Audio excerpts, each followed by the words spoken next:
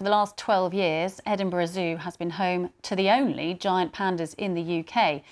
But if you're thinking of paying them a visit, time is running out. Today's the final day people will get to see Tian and Guang before their enclosure is shut off and they prepare for their journey back home to China. Our Scotland correspondent Lorna Gordon has more. Right, buddy. You ready to go through? The morning wake-up call for Guang. You ready? Good boy.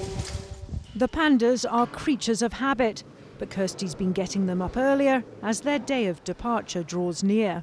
Guang is partially hand-reared as a cub, so he kind of greets the keepers when we come in the morning. He's much more kind of people-focused, whereas Tian is much more kind of wild in her attitude, which makes her great fun to work with because she's always keeping us on our toes. For the past 12 years, Scotland has been the two giant pandas' home. Visitors fascinated by these rock star bears, watching as they sleep and eat bamboo, lots of it. 100 kilos between them every day. You have driven 6 hours to get here today? Yeah. For your birthday? Yeah. Especially to see the pandas? Yeah. They're lovely, aren't they? Yeah. I've grown to love them because he loves them. So I kind of run in and grab one and just hug it. Panda hat? Panda hat. Yeah. Panda fan? A little bit. Every time we come to Edinburgh, you know, it's like, we've got to go to the zoo, we've got to see the pandas. And there's a huge number of panda fans online too. The panda cams, soon to be switched off, a hit not just here, but around the world. How serious are people who watch the pandas? Oh, people watch it 24 hours a day. We get phone calls to say, you know, Guang's not moved today, is he all right? I've not seen the keepers go in and feed him at that time. And as I say, that's great. You know, we've never ever minded that. We know that pandas are special. Do you think some of the visitors might get a bit tearful? I absolutely think there'll be lots of tears for people when they last see them. And I can't guarantee that there won't be tears from some of my keepers when they wave them goodbye at the airport as well. That's the cage. That is the first panda crate. The pandas hit the headlines when they first arrived.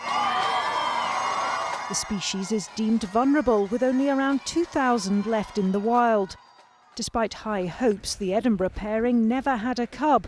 Breeding is difficult, as the solitary animals only come into heat once a year. Experts think Tian might have conceived, but never went full term. It would be lovely to have had a panda cub, of course it would have been, but that isn't the be-all and end-all. These two individuals are wonderful characters and wonderful ambassadors for the species, and so I think it's about engagement, it's about collaboration internationally, it's about conservation. And sadly, our time with our giant pandas is very sharply drawn to a close. The talks to visitors who come to view the pandas continue, even as the pair's time here comes to an end. The zoo says Tian and Guang's welfare has always been their top priority, and a keeper and a vet will be with them as they travel back to China. For the two giant pandas, always ever only on loan to Scotland, a goodbye we always knew was coming. Lorna Gordon, BBC News at Edinburgh Zoo.